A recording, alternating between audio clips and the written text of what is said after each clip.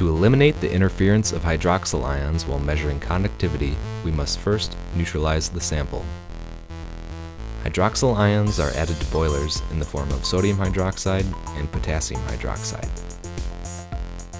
In this unneutralized boiler sample, the conductivity is around 5200 micromoles. To neutralize the sample, add 25 milliliters of boiler water to a test vial. Add neutralizing solution dropwise until the sample turns pink and then back to the original color. If the sample does not turn pink after a few drops, there is no need for neutralization.